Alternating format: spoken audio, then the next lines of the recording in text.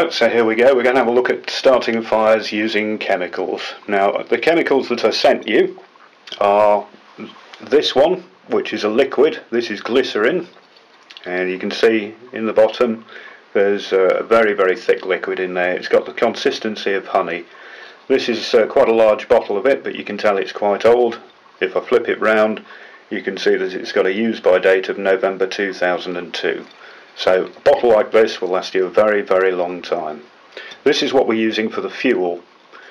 Now we need something to make the fuel go, and what we use is this substance. It's called potassium permanganate. It's an oxidizing powder.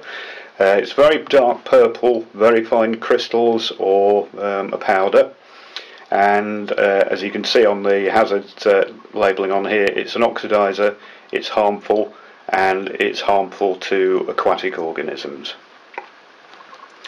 When you mix these two together, there's a chemical reaction that takes place where the glycerin robs the potassium permanganate of all of the spare oxygen that it has in the molecule, and that causes a lot of heat and it bursts into flames.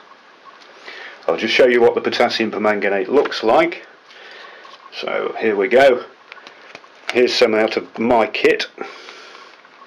You may recognise the bottle, and you can see there that it's very, very fine purplish looking powder. I'll just zoom in a little bit there so that you can see it. Okay, so there we are, very, very fine powder. If you buy it and it's the crystals, then that's easy enough. Just simply grind it up, and once you've ground it up, put all of the crystals in, and put the powder in a bottle similar to this one, somewhere where they're going to keep the water out of them, because we don't want too much water in there. Okay, now the other thing that you've got in your kit is some of this.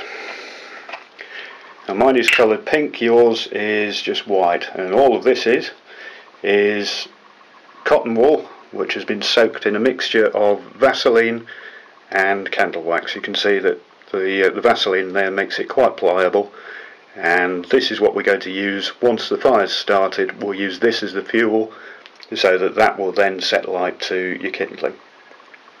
Okay, let's go and give it a try. Alright, so we're going to have a go at starting these fires then. Now, what you want to do is just form yourself a little paper cone like this.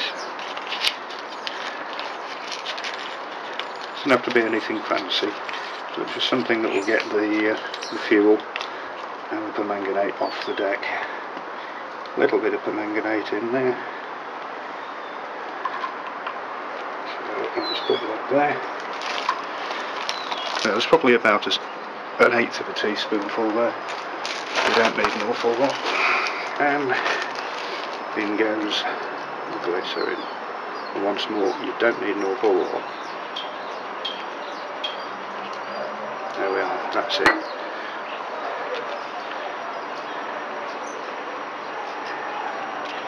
And once you've got it about far, then it's a good idea just to seal the top of that over, so that way any heat that's generated gets kept in the package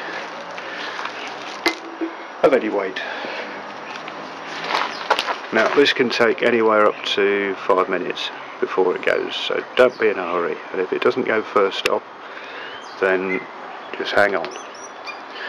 This is done under fairly representative conditions. It's raining and it's cold here at the moment, so this is not far off worst case.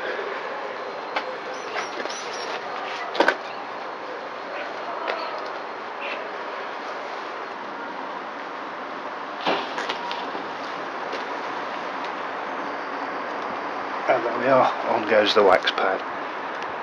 And that's it, you've started your fire. Now with the wax pad on there, that will burn now for a good 2 or 3 minutes. Gives you enough time to get the rest of the kindling on.